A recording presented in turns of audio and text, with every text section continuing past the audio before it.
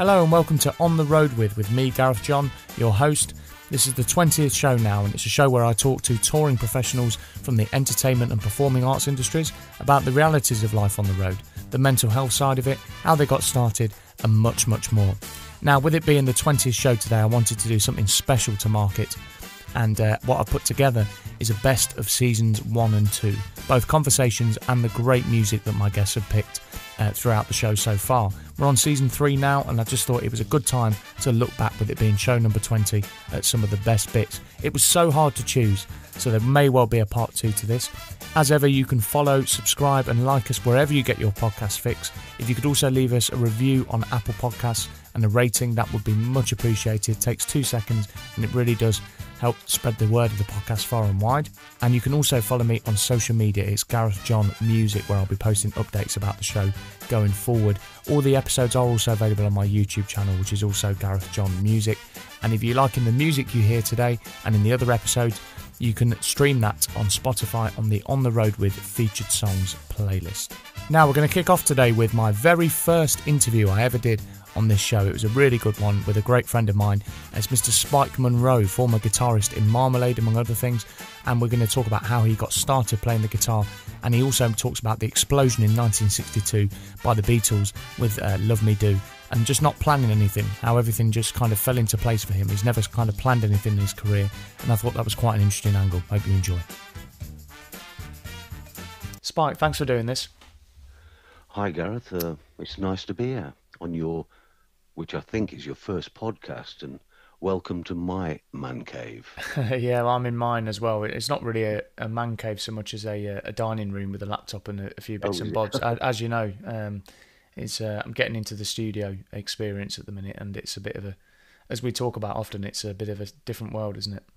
Yeah, you've just got to work with what you've got, basically. Absolutely, which is kind of like being on the road. See what I did there? The link into the podcast.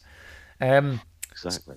So one thing you said to me, we talk very often, and often at this sort of time, it's actually quite early for us. It's 11:30 at night, 11:45. No, 5 to 12. Is it 5 to 12 now? By the time we got our tech, it is early, yeah. By the time we got our tech brains together, it's become 5 to 12. It's actually quite early for us, isn't it? Yeah, it is. But by normal standards. But the one thing that you've said to me on many of our calls is that you don't plan anything.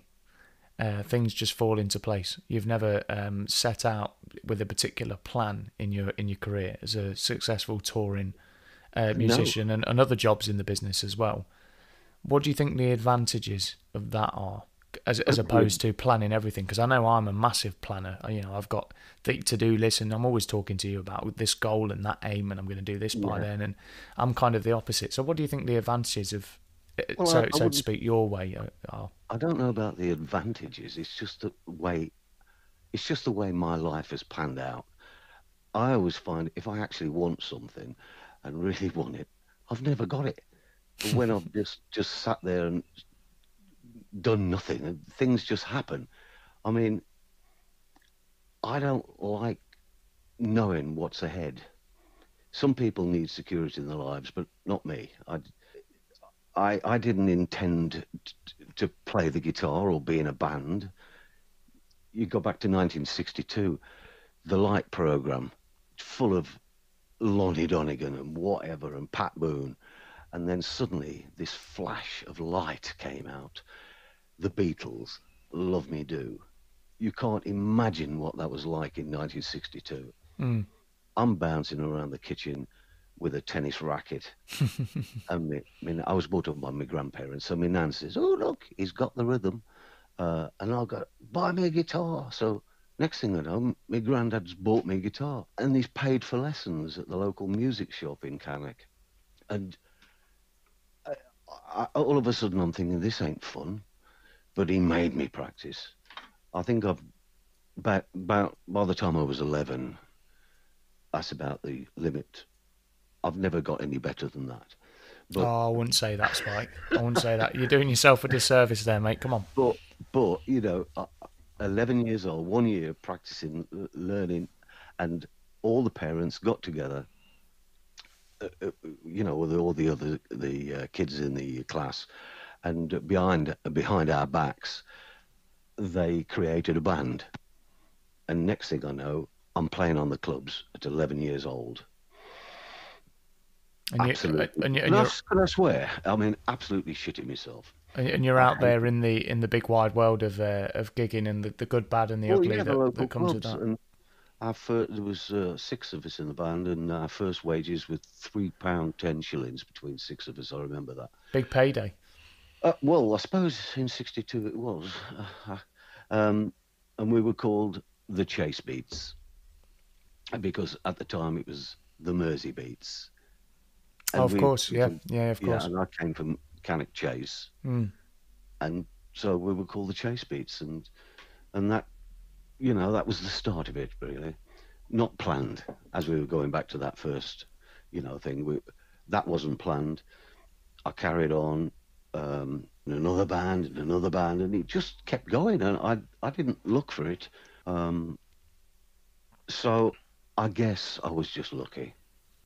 And that was Spike Monroe from episode 1 of On the Road With. Episode 1, season 1. Feels like a long time ago now. And as Spike said himself, the beginning of my podcast odyssey, as he puts it. So next up is Miss Alison Wheeler from the beautiful South originally, and more recently the South. She also works with me on my jazz projects as well, and she's somebody I've got a lot of admiration for. She was definitely high on my list when I first had the idea to do the show, and in this little clip she talks about her love for jazz and the project that spurned off of that, which is called Southern Beauty, and you'll hear one of their tracks at the end of this. But I have always loved jazz, and I was introduced to jazz through my husband many, many years ago, and as you know, I've been fortunate to work with you on your projects, and I just always had it niggling under my skin that I wanted to take the beautiful South back catalogue and try and transfer it into a new style, a new genre, and then hopefully extend its shelf life and also expand it to a new audience, new listeners who might not necessarily go down the pop road of listening to pop bands from the 80s. So Southern Beauty was born, and that's basically a 3-piece, and we take beautiful South back catalogue along with classic jazz standards as well, and we perform them. We're very early stages at the moment. We've done a few gigs. We've got our kind of electric press kit ready, and we've got our website ready, and I was about to embrace the whole marketing campaign, get out, make some phone calls, meet people, shake hands, but obviously it's all been put on hold for now, and who knows where that's going to go in the next few months. But we've been very fortunate, and it's a talented pianist called Phil Southgate, and a he's good, isn't vocalist, a lovely vocalist called Philippa Lee, and she also plays the ukulele, which kind of brings an interesting edge to it. And they've even made me jump in and start playing the ukulele, which is a sight to behold.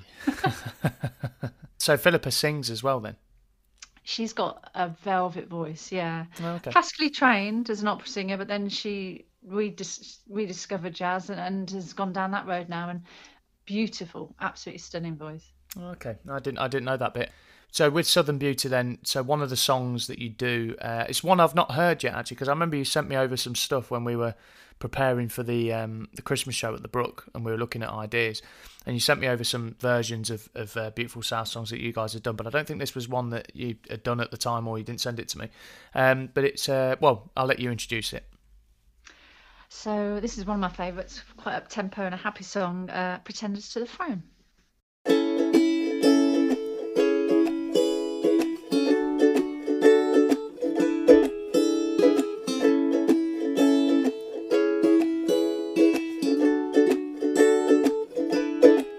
Is it Cologne with its great cathedral, Milan with its glamour and its pace, London with its river and its bridges, Lisbon with its beauty and its grace?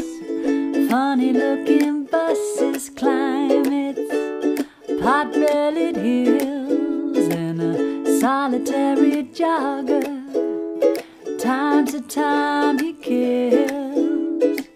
Do you know where I'm gonna go? None of you have guessed, so none of you can know. If you've been, it's not where I mean. It's got class and it's got excellence like you've never seen. Your town is dragging me down, it's dragging me down, down, down. Your town is dragging me dragging me down, down, down.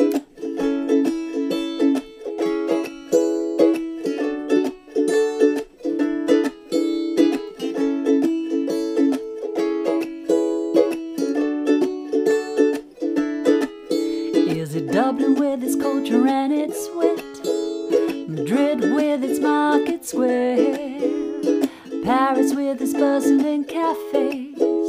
Or Hull with its musical flair? Do you know where I'm gonna go? None of you have guessed, so none of you can know. If you've been, it's not where I mean. It's got class and it's got excellence like you've never seen. Your town is dragging me down, it's dragging me down, down, down. Your town is dragging me down, it's dragging me down, down, down. As I watch them drop that grain into your fish tank brain. How can you like this place when it never even rains? Oh, never even rains. Oh, your town is dragging me down, it's dragging me down, down, down. Your town is dragging me down, it's dragging me down, down, down. Oh, oh, it's dragging me down, down, down. Yeah, yeah, yeah, yeah. It's dragging me down, down, down. Whoa, it's dragging me down, down, down. Pretenders to the Throne there from Southern Beauty, featuring the one and only Miss Alison Wheeler, somebody I'm really privileged to work with, and that was her talking just before that about her love of jazz and a couple of other things as well. Up next is Mr. Drew Stansell, a really good mate of mine. I go a long way back with Drew, back to the Paradigms days, and we've done a lot of other things together as well. He's the former sax player with the Specials and the founder of Quadrophenia Night, and in this little clip we talk about the different levels of touring and the reality of the differences between the two. I suppose the thing, one of the reasons I wanted you to have you on the podcast, other than the fact that you're a really interesting bloke, is Oh, thank you very much. is that we've done, I guess we've experienced, and you certainly have experienced, touring at the completely different ends of the spectrum. So we've done the early Paradigms days where we're schlepping down to London for not a lot of money, if any money. No money. And and you're doing these places to try and raise your profile. And so, the time that sticks in my head is the Brixton Hootenanny when we stopped and stayed underneath the venue. Had a really good laugh, and we went on to do somewhere else the next day. Mate, it might have been Fiddler's Elbow or somewhere like that. And I guess as somebody who's experienced it at both levels, is there a massive amount of difference other than the obvious? Obviously, you get paid a bit more, or a lot more in some cases, or a lot less depending on where you are. Is there much difference, do you think, with the actual job? There's certainly a lot more space, isn't there? When you've got the bigger gigs, you've got bigger venues, you've got nicer sound. You ain't got the hassle of the hustle and bustle of the gig. I would say that's a good way of putting it. You can get away from it, can't you? You can go in the dressing room, relax, and chill out. You've got all that with the bigger gigs. When you've got the smaller gigs, and I remember, first started touring with the Splitters in the late 90s, and that was, we was going to places on a Tuesday night and Fridays and Saturdays, and it was really hard work. It was, you would leave your house at perhaps 3 PM to go down to Norwich, let's say. You have to go and you have to go somewhere else to pick up the drummer and somewhere else to pick up the bass player and stuff like that, and then all the equipment. It's a full day, isn't it? And then you get there, you're knackered when you get there, and then you got to go and play a gig, and that was, money was, there was no money. It was all for the love of for playing, and they were really hard work. And like I say, there was no escape. You was in that room, from doors opened until you was packing out. So you couldn't get away, you couldn't get out. The sound, and it was full on. So that Yeah. I wouldn't want to go back to that. Really, that's a young man's game. I think that one. Yeah, I mean, it's a lot more intense, isn't it? Because you're doing, when you look at the higher level, so like you would have had in the specials, and I've got in the south, you have a tour manager, you've got roadies, you've got a sound engineer.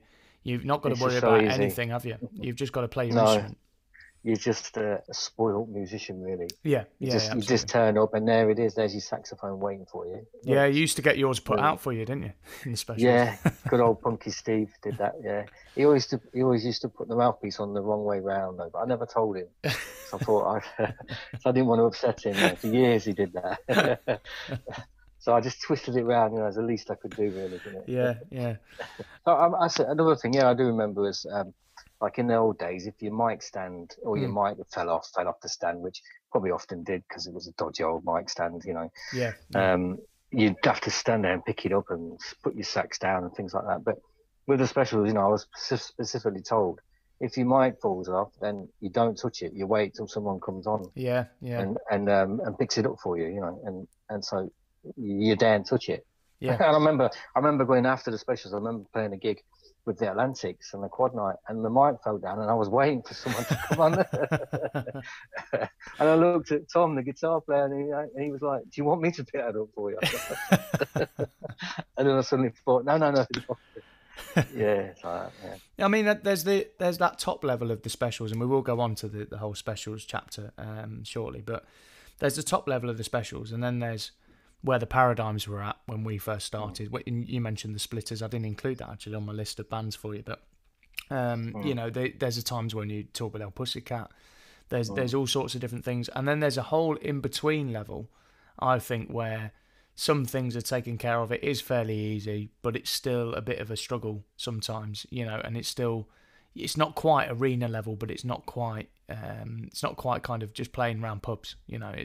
There's a whole kind of in-between level. And I'd put, in terms of touring, I'd put sort of the South, and when I was in Stone Foundation and Neville Staple and stuff, on that sort of level, because everything's pretty well organised. And the other good thing in terms of with Neville is that they're a great bunch of lads. The band are a really good bunch of lads. You know what I mean? Totally, yeah. You don't get any bullshit on the road with them, do you? It's just a proper laugh, No, that's right. And they're all quality musicians as well. It's really... They are. Yeah. Lovely. It's lovely playing with them. Actually, it's got a really terrific band, and like you say, the all of them are really lovely natured people as well. So it's dead easy. And you're right. It is well organised. Yeah.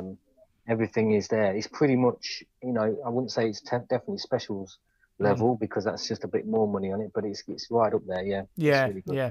It's kind of just. I mean, it's like I always judge it by. It sounds silly, but you judge it by the rider you get in the dressing room. And you go in at a top the level. M&Ms. Yeah, you go in at a top level gig, and it's all very specific, and you've got fruit in there, and your spirits, right. and maybe even a bottle of champagne's in there or whatever, And then you go, like when we supported with Neville, me and Spen did it. We supported UB40 at the Sky Dome in Cov, right. And there, I mean, we just got like a dressing room and I think enough for a beer each and a bottle of water.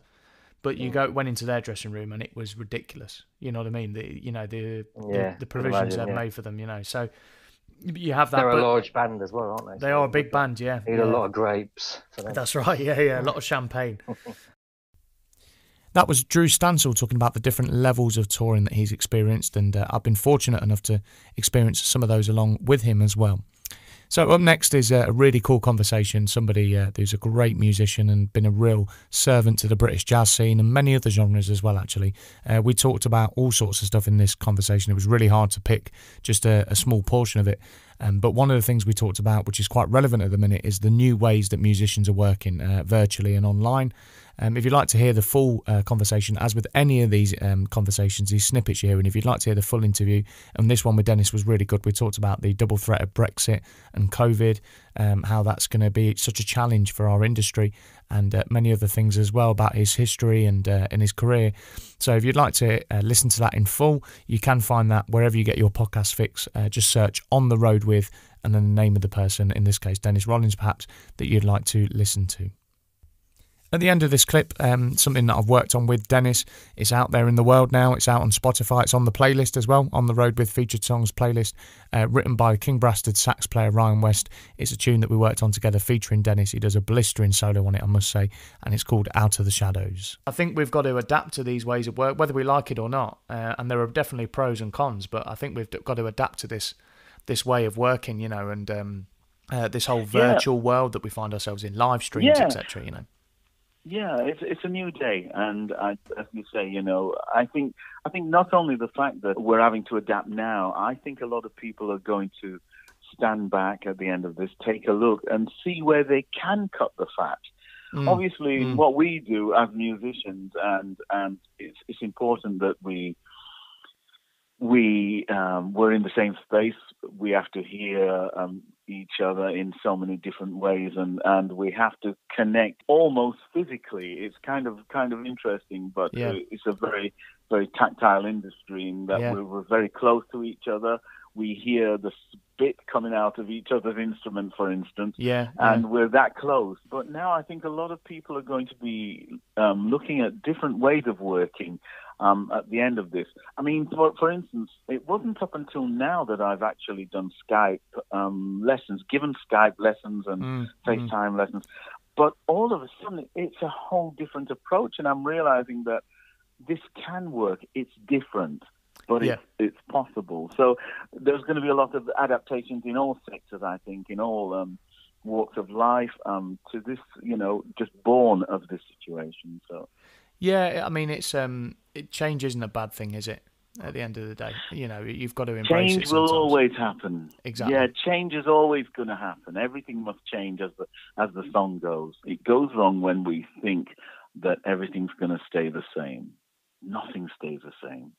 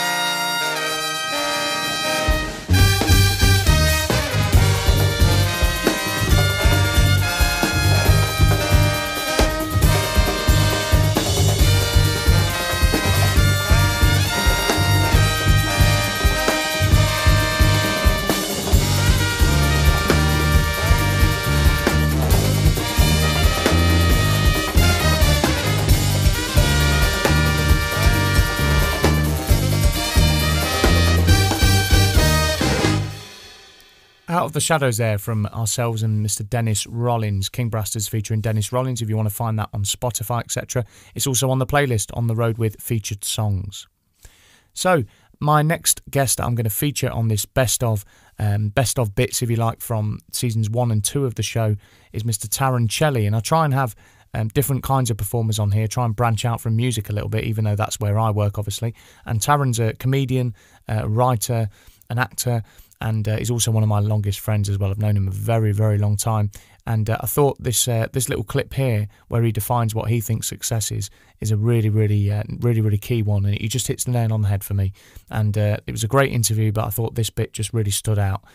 So after I've played that, I'm going to play Hayley McKay's version of Rocket Man. Now, Hayley was a bonus guest on season 1 of the show, and you can watch the full video of our interview. We did it via Zoom, so it's full video, and you can watch that on my YouTube channel, Gareth John Music. So here's Taran now, and then after that, there's Hayley McKay's great version of Elton John's Rocket Man. I've always, I look at success as being proud and happy with what you're doing every day. You know, it's I've always been under the mentality that I'd rather be earning 20 grand a year and be happy with my life, be happy with everything, than earning 100 grand wanting to kill myself every day. Yeah, because true. For me, that's not success. If you're earning all that money and yet you don't really like what you're doing, that's not successful. Success is if you're enjoying yourself. And yeah, it's obviously like, you know, I'm not saying that if I wasn't called to do live at the Apollo, that I'd be like, no, I'm happy. No, of course I'm not. No, I only want to earn 20 grand a year. Go away. Yeah, I'm happy where I am, thank you very much. No, of course I'll do it straight away. Yeah. She packed my bags last night, pre-flight. 0 hour, 9 a.m.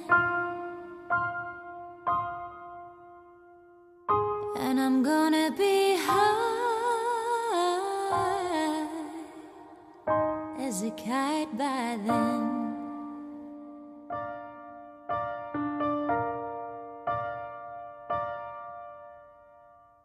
I miss the earth so much, I miss my wife. It's lonely out in space on such a timeless flight.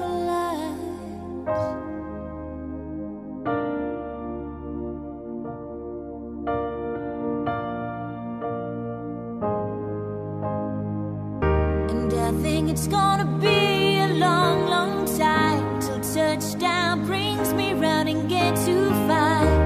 I'm not the man they think I am at home. No, no, no, no.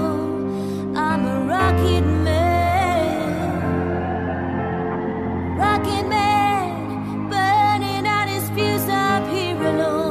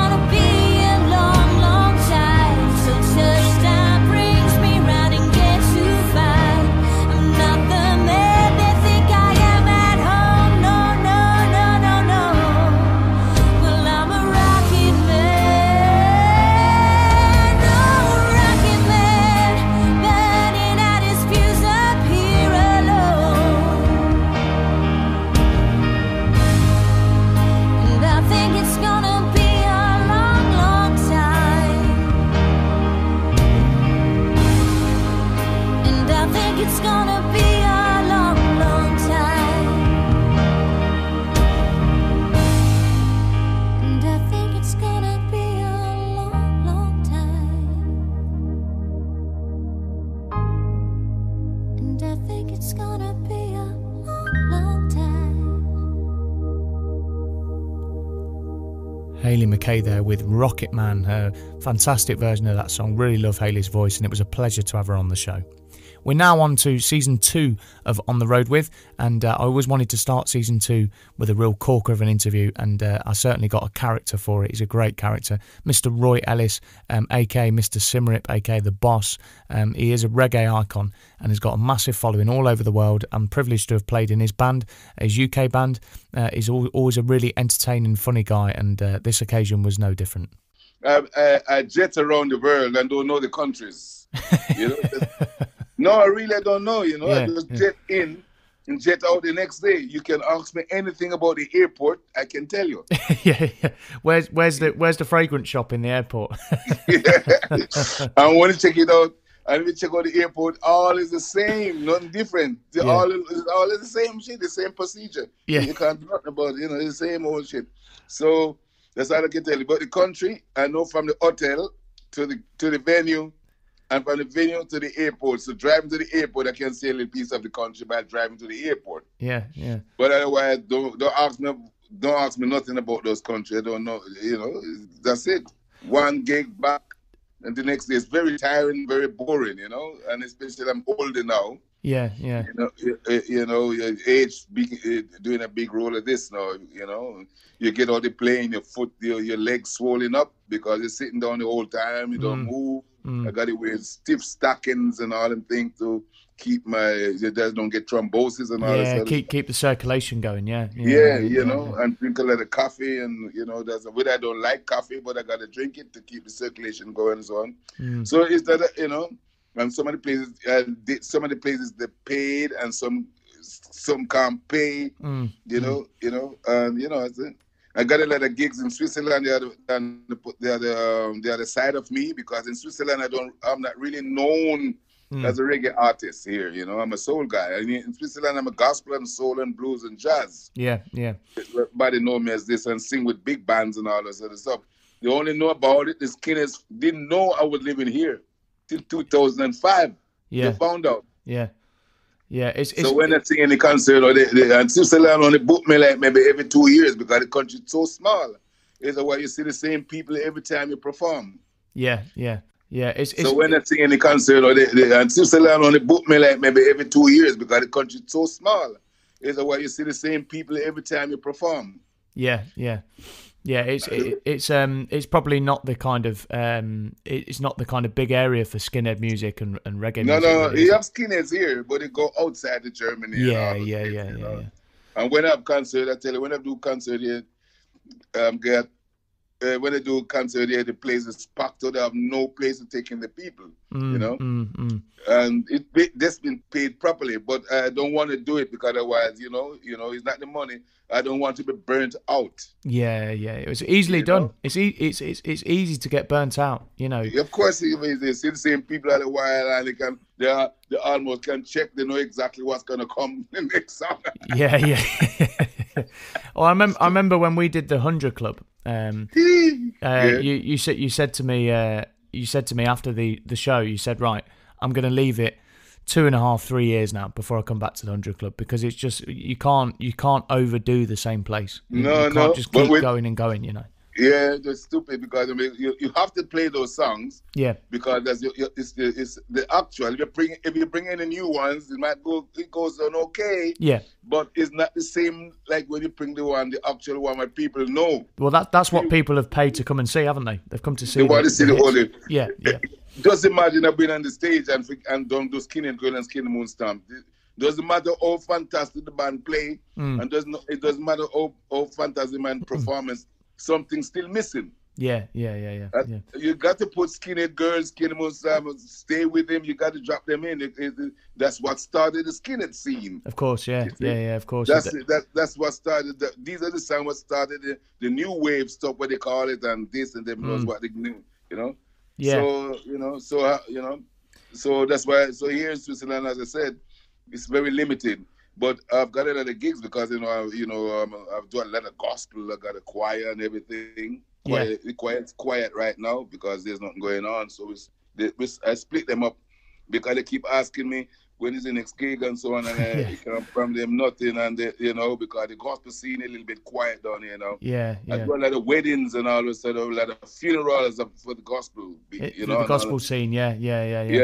But it's dying down now. It's gonna come back, but right now it's very quiet, and because of the court, I've got this year a lot of weddings where they're supposed to do. They've all been cancelled. Or move to next year. A lot of the gigs I've got of the festivals and stuff. You're still young, you see, but I'm getting old. Every year, getting older. And pretty soon I won't be here anymore.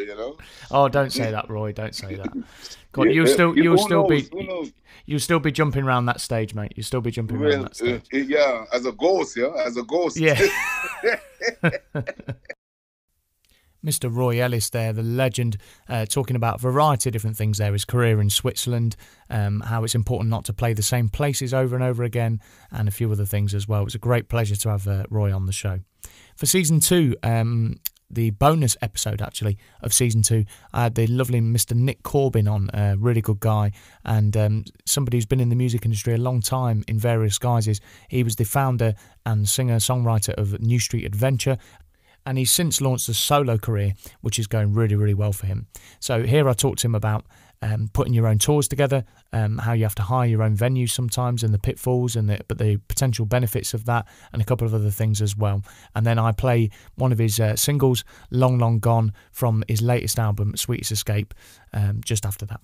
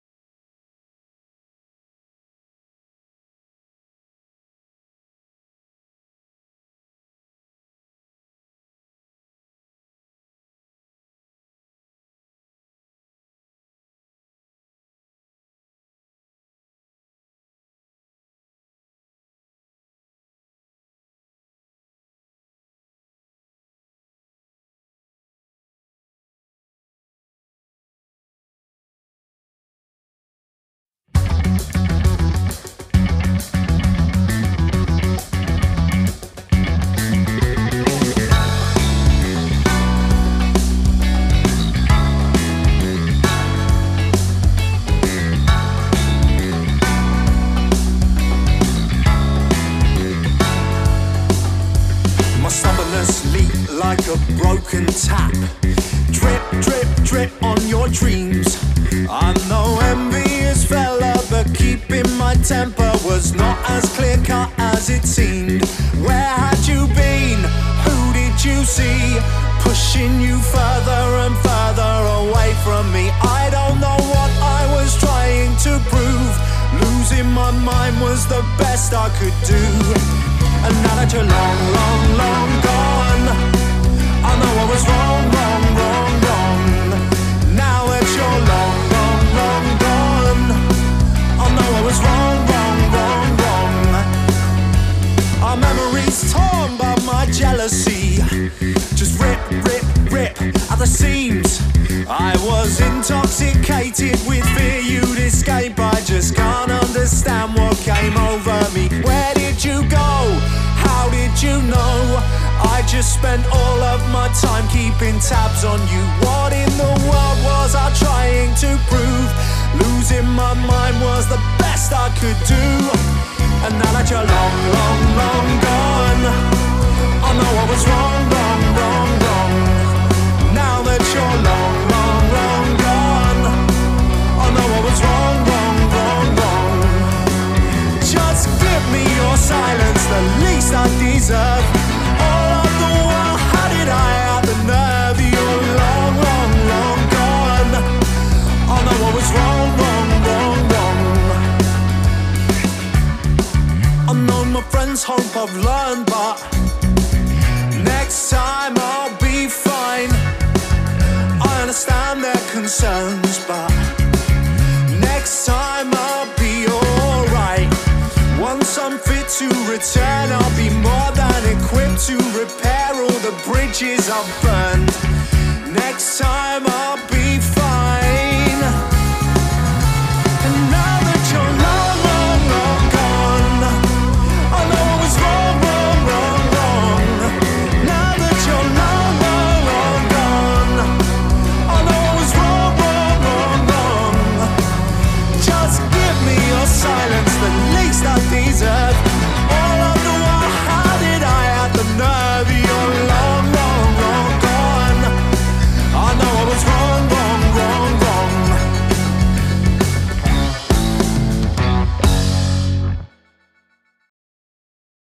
Nick Corbin there with Long Long Gone. You can stream that on Spotify and you can buy it online as well. It's a great album, Sweetest Escape. Really, really enjoyed listening to that one throughout lockdown, and I wish Nick all the best with his forward-moving solo career.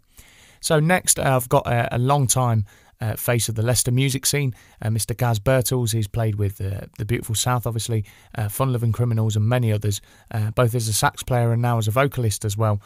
So we talked a little bit about the post-lockdown world and how it might look for live music and musicians. We then moved on to kind of how the record industry works today, and he kind of compared that to back in the day when he was sort of coming up, and how massively different it is. After that, we've got a bit more music, and it's from the Swinging Laurels, which Gaz was the frontman and one of the main songwriters of.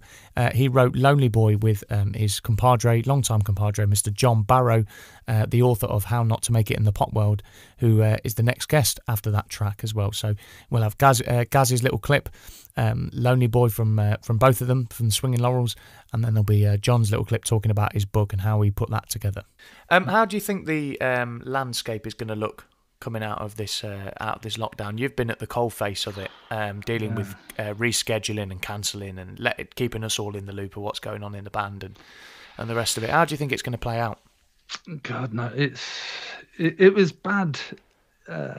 Generally, I think it was bad anyway up until this. You know, it's been slowly dwindling, the live music scene, and yeah, but now it could go either way, couldn't it? I think it'll either disappear a bit more and people won't have the money to come out to, you know, well, for there's that factor, couple of years, which is a big thing, especially on our circuit where it's quite an expensive ticket, really. It's or it could go the other way where people say, sod it, I've been locked in for, you know, months, I'm going to enjoy life now and hopefully come out and sort of see some live music again and get thrilled about seeing live music, which is I say I felt it sort of went. We've seen that with our figures, definitely. Even though, you know, when we do it great, we know it's great. but the figures aren't massive. No. But acts on the big acts will always be big.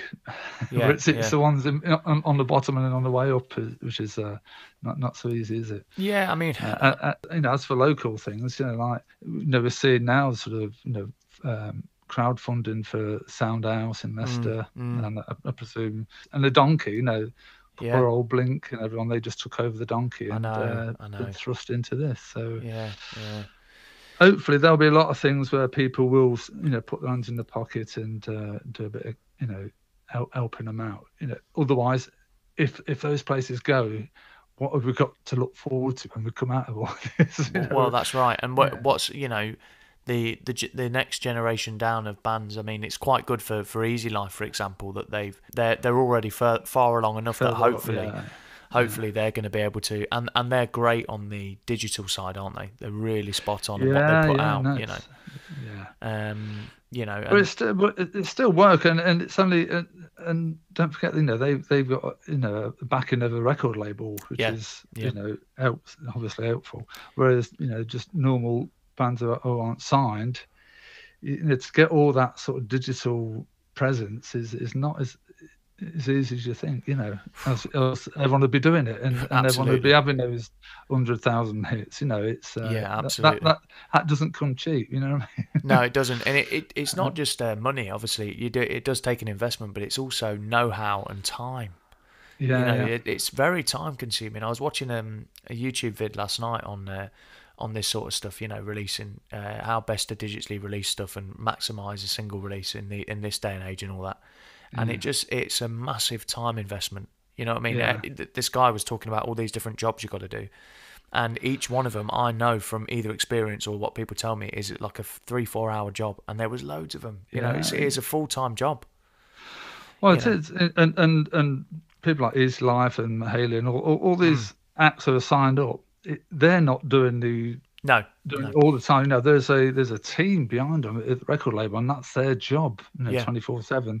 To look after the social medias of all their acts, and to see what the next phase is, and to see the new things that are coming along, and to understand them, and to have a foot in the door.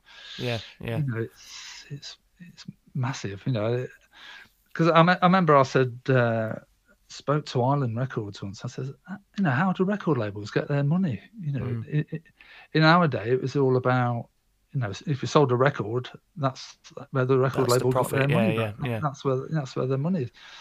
And they said it's all in streaming. And I said, right, really? What? Spotify and all that? I said, I don't believe what all the musicians put on Facebook about not earning any money from it.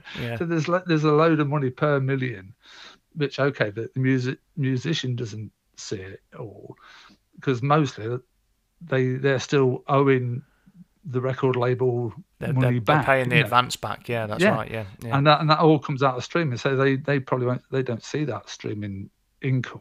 I still think live shows and touring are a currency. It's still worth something to do that. Definitely, yeah. That old school thing of build. I've talked to you before about the Jewelers. They go around and they've got a good web presence, but they're not a signed act.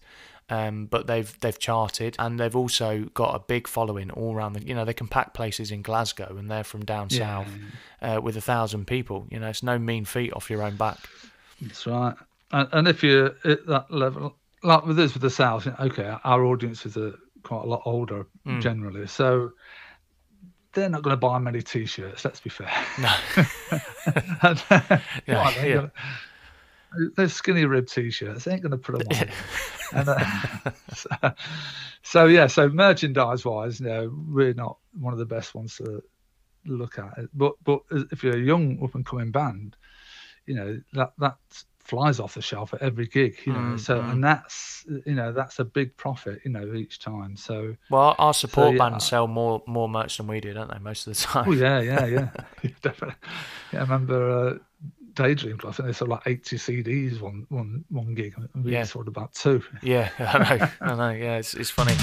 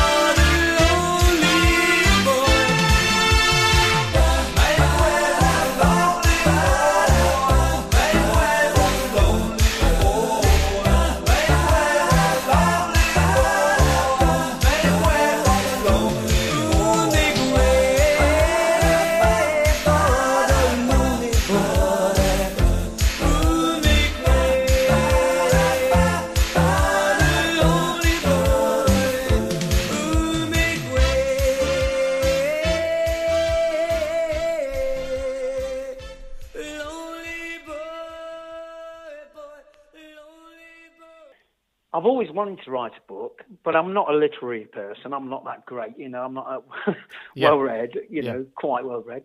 But yeah, you know, after years of touring and all the anecdotes and the on-the-road little tales and stories, I always remembered some of them. Yeah. I thought one day I'm going to, you know, sit down, unveil all of this stuff, you know, to the outside world. And that's it, you know, just really from on-the-road stories and studio stories and the rest of it.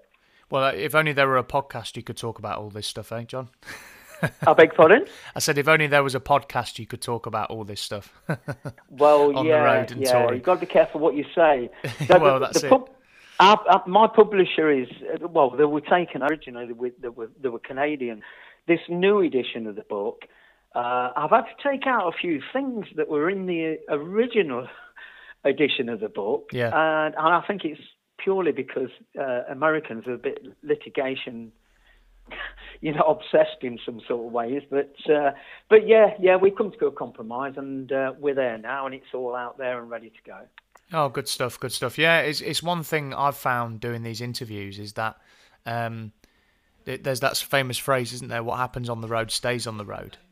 And there's that famous kind of phrase, isn't there? What happens on the road stays on the road. And you know, you're talking to people, and I really want to get the kind of juicy stuff, you know, and the great stories and stuff that they might tell me privately. But then, you know, when it comes to the podcast, understandably, there's some things they go, yeah, I'm going to leave that out. And there's quite a few times where people say, I won't name names, but, or I won't say what the venue was, but, you know, and that kind of thing. And I've done it myself in interviews, but it is great that you want to put these things out there, because I think touring is kind of shrouded in a bit of a kind of bubble that people think it's one thing, and actually the reality of it is quite different. Totally different. I would say though, Gareth, you know, like as to what you can put in there and what you can't put in there. Yeah. You know, I agonised for ages and ages. There were certain things I thought, oh, if I put that in, that's gonna really upset a few. Yeah. So you think, oh, you water it down and thought, oh no, leave it out. You know. But yeah, you're dead right. You know, you've got to be a bit careful what you do say, you know, because you don't want to upset people, and you know, you've got friends and relationships and their relationships, and you think, well, you know, you just got to sort of just be about right. John Barrow there talking about his book, How Not to Make It in the Pop World, and well worth a read. I'll definitely check that out if you get a chance. So we're coming to the end of the best bits of seasons 1 and 2 now. Obviously, you can check out season 3 as well. That's wherever you get your podcast fix, it will be there. It's also on my YouTube channel as well, all the episodes in full, some with full video as well. And I've had some great guests on season 3 as well. So I'm going to do something a little bit different with my final clip for today. It's Miss Carol Leeming. She's a polymath, a multidiscipline creative, really, really inspiring person, and somebody I get on really, really well with. Been around the Leicester scene a long, long time and has had really big success as well in the charts, etc. But I'm not going to play something from her interview on the podcast. I was actually fortunate enough to interview her on Windrush Day on my radio show on Radio 2 Funky. That's on a Monday, 2 till 4, 95 FM, or on their website. And it was one of my first radio shows. I think it was my very first one, actually. And it was a real pleasure to talk to Carol about something obviously very close to her heart. So I thought I'd drop that in there as well. Just something a little bit different. But her interview on the podcast was also equally as interesting. So you can check that out as well. Carol, thanks for joining me. I wanted to ask you what your personal connection to Windrush is, because it's one of the one of the few things I should say that we've not discussed, because we've talked about most other things over the time we've known each other. Yes, well, thank you. It's lovely to be talking here with you. Well, my own personal connection, my mother and father were Windrush generation. They came here, they met in Leicester and got married. But my mother also sent for 2 of her nephews, Earl Robinson and her nephew Noel Robinson, who were kind of young guys who came from Jamaica. And what was so fantastic is they came from Jamaica, they came to Leicester, they just missed being signed up for the army. That right. Just passed. Okay. Yeah. And as soon as they got here, they started buying Jamaican music and American music, R&B from the 50s and early 60s.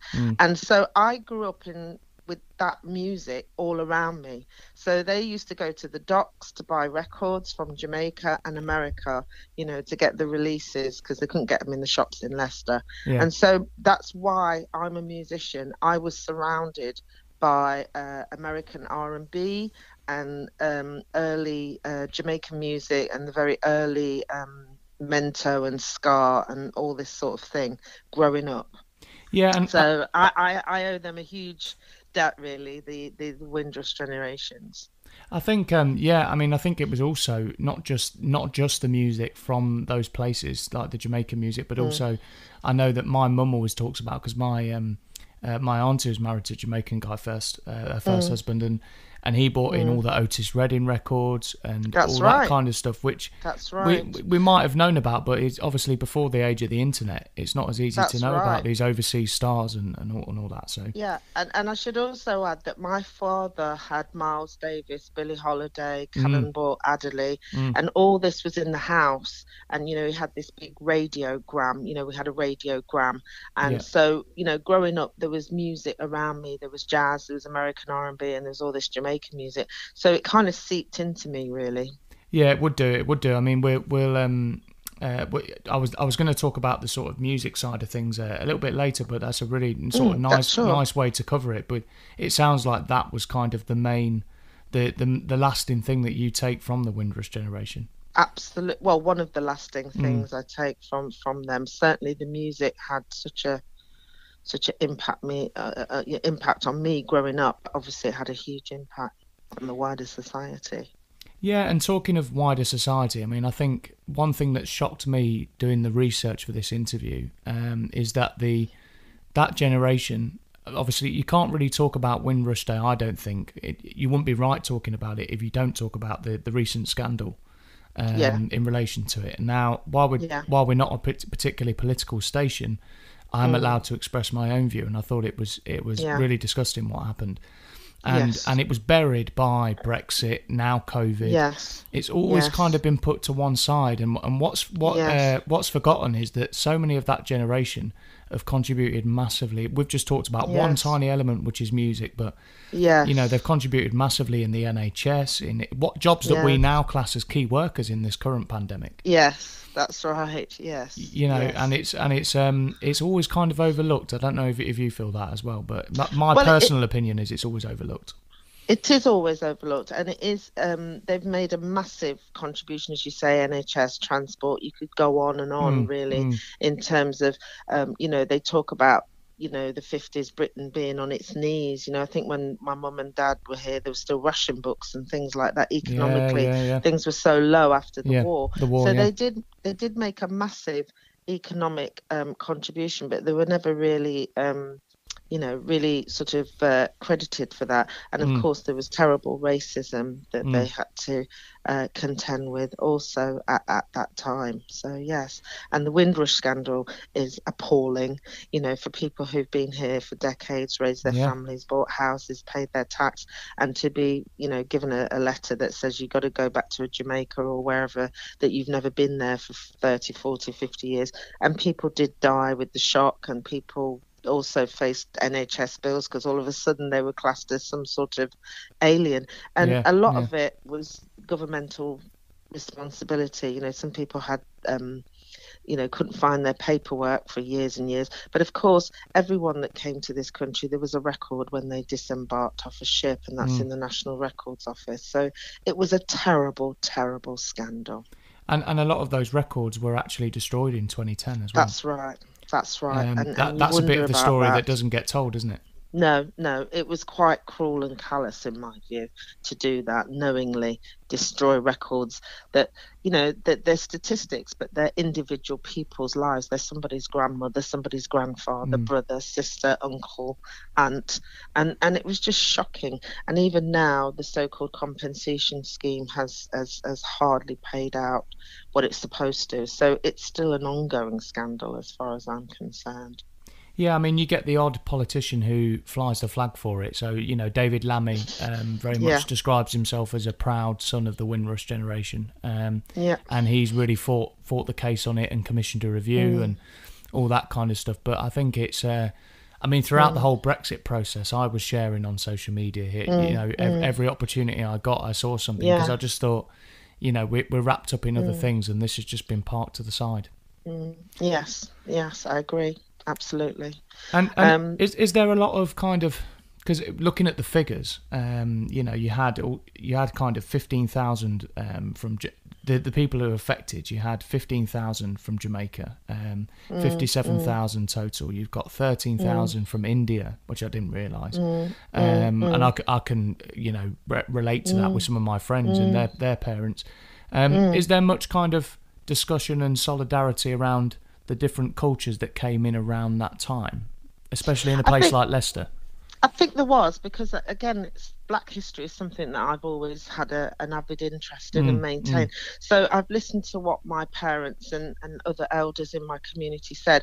So somewhere like Highfields, for example, was always an area for immigrants. So, you go back to the Edwardian Victorian times, you had Chinese, you had Polish, you had, Jewish immigration there. Right, so when you get to the Windrush generation, you've got Black and Asian people able to get cheap rented accommodation in Highfields, because it was difficult to get rented accommodation anywhere else in the city.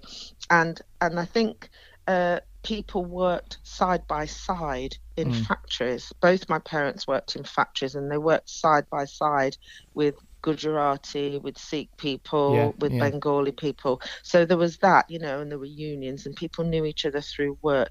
But also for me, growing up in the 60s, I grew up in a school with Bengali, Sikh, Gujarati children, and my whole life, that which I've lived in Leicester, because I've lived in other places, there was solidarity, and I can give evidence of that, particularly in the 80s, when Leicester had riots and we were battling the National Front. There was incredible solidarity in resisting the National Front coming into places like Highfields, and there were political organisations, usually quite left-wing socialists, where we all worked together in solidarity. And also we always worked together if any Asian or Black person was killed in custody or arrested unjustly or died in a mental home.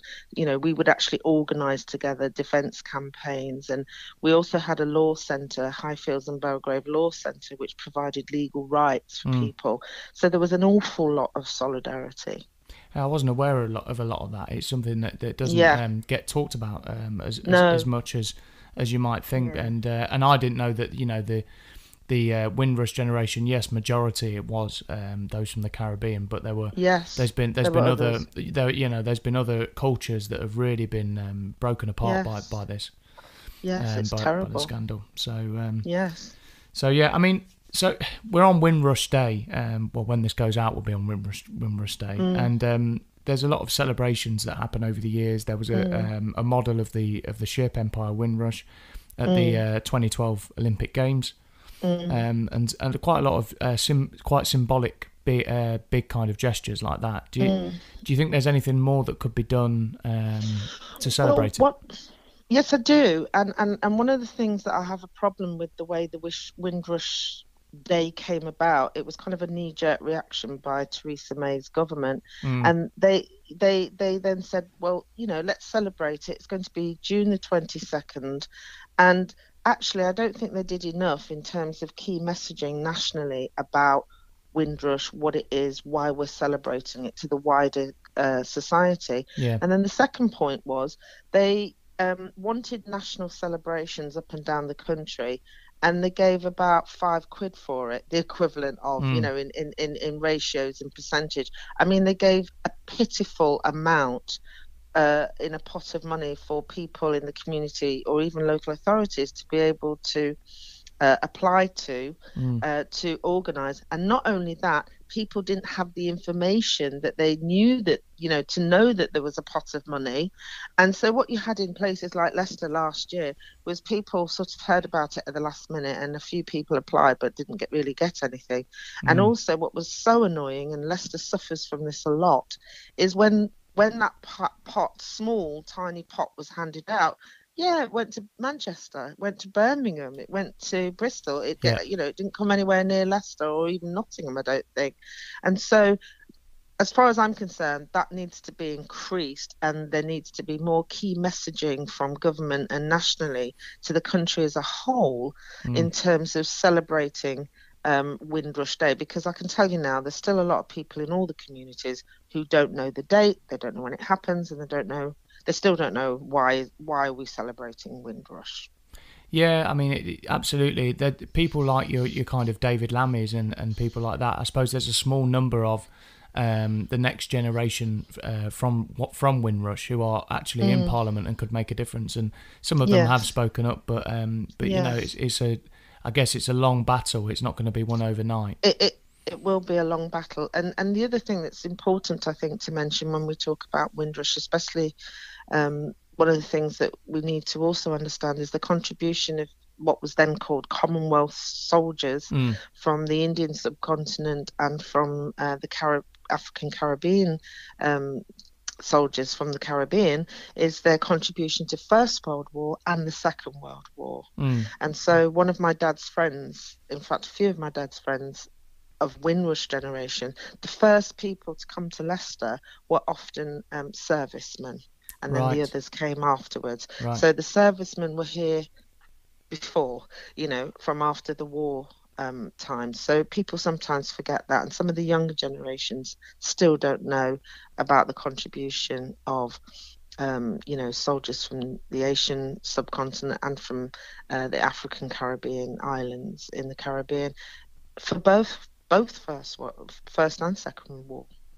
Yeah. And that's still not celebrated enough or remembered or commemorated. Yeah, I think the only kind of commemoration of that I've seen is in the Newark Houses Museum. Yes. They've got a section in there, haven't they, about it? Yeah, Tara Munro and also another chap whose name Tazampa, the guy who runs the Equestrian Academy. Yeah. He and Tara have both been actively organising, you know, around black soldiers in both World Wars. And I know that the guy who has the Equestrian Academy, I've bought a black poppy from him. And I know that Tara's been involved with the Leicester Race Equality Council in curating an exhibition. Yeah. So it might be that exhibition has got a permanent home now in the museum, which would be good. Yeah, that'd be fantastic. Well, Carol, thank you so much for the discussion on that. I'll be talking to some younger generation people actually as well to try and get a bit of balance on this. So it'd be interesting to see what they say. And thanks so much for coming on. Thank you. Thank you for asking me. Thank you. So that's it, the best bits of seasons 1 and 2 of On the Road With. Thank you so much for joining me today, and also if you've tuned into any of the episodes so far in all 3 seasons, it really does mean a lot. I'll be cracking on with season 3 from next week. I've got some really exciting guests in the pipeline for the final 2 episodes of that. I'll be taking a short break, and I've got some new shows on the way actually as well, some more specific themed shows, so I'll be keeping you up to date on that. You can keep up with all the updates on social media. It's Gareth John Music, and I'm going to play the show out now with one of my upcoming singles actually for next year. First time this has been sort of put out into the world, and it will be released early 2021. It's called Don't Let It Go.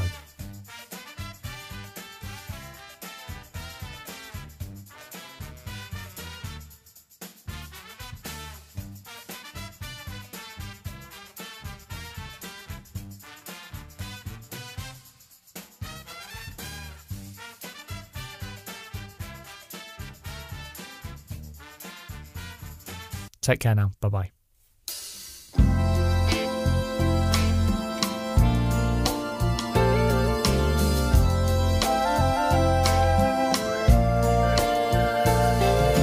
Yesterday up on the mill, he's working to the bone, so hard it seems. He can only dream of how the goal could be achieved, but not with ease. But is it worth the price he pays or fears? Will he be too old that he does not know? Don't let it go. Don't let it go.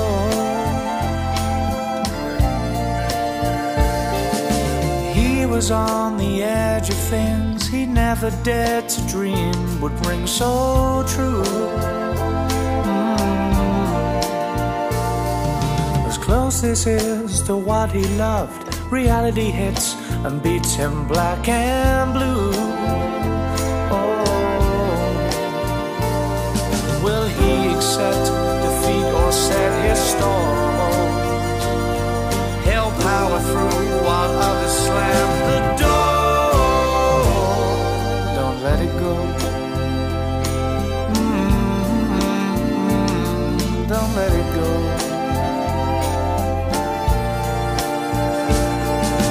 Will it be the things he